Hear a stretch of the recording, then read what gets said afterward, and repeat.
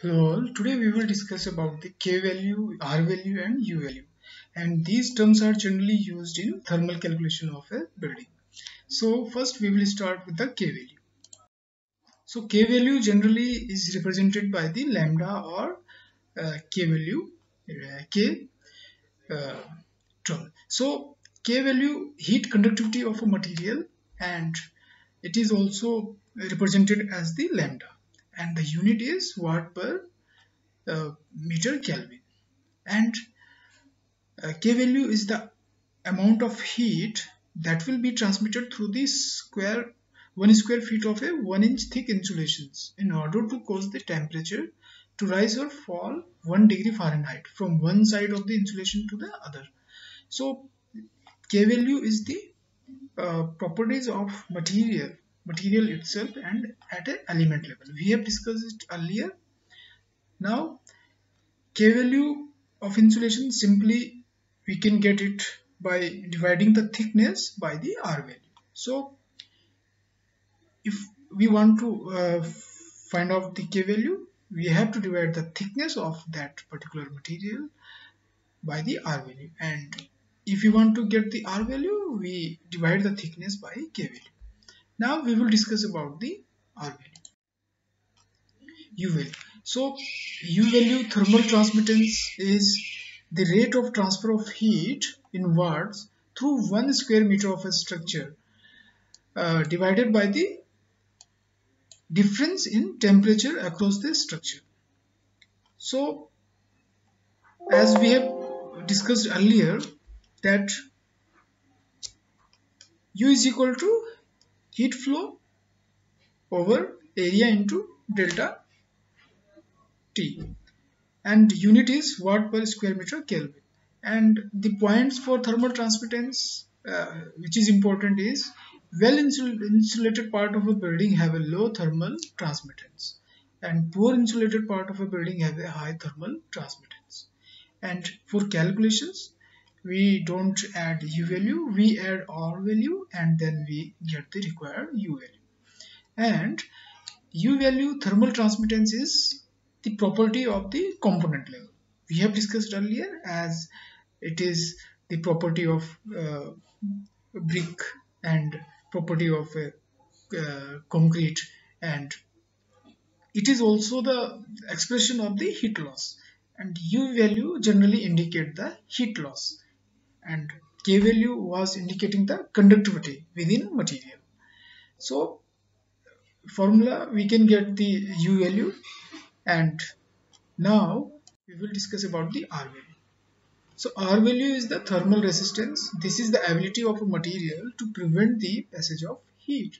So thermal resistance is denoted by the R value, and we can get R value by dividing the thickness of material by conductivity, thermal conductivity of the material. What we have discussed earlier, thickness of material divided by the K. So we can express this as square meter Kelvin per watt. So generally R value is the uh, inversely proportional to the U value. R is equal to 1 by U value, or U value is equal to 1 by R value. So this was the thermal resistance, R value. Now by this example, we will understand how we calculate the U value and R value in a building, and how we calculate for any numerical part.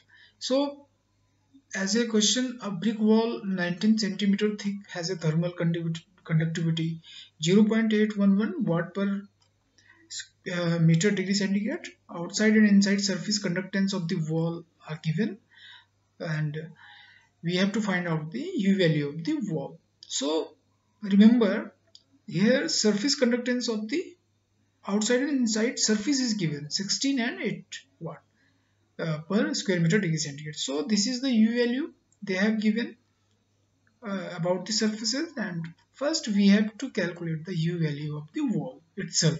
So U value is equal to thermal conductivity by thickness of wall, and we know U value is equal to 1 by R value, and we divide thermal conductivity by thickness of wall to get the U value, and we get the U value 4.26 watt per square meter degree centigrade. Now we will calculate the all the R value, and we will add this R value of that particular wall. All the resistance value is added, and like 1 by 60 for the surface 1, we calculate U value putting 1 by R value here, then 1 by 4.26 U value plus 1 by 18. So 1 by 16 here is the R value. We put here U value, and by this formula U value is equal to 1 by R value. We put the value here and we get the R value. So now we have to calculate the U value of the composite wall. So if we calculate the U value of the total composite wall, we have now R value of all the surfaces by adding these R value. Now 1 by R value, we put the value and we get the U value. So in these questions, we have to remember that we have to add only R value.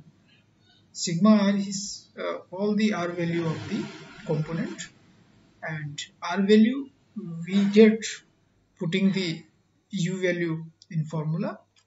So generally we are calculating the R value here, and you can understand by how we solve the questions of U value and R value. And next video we will do some another example of U value, R value, and related to the thermal calculations.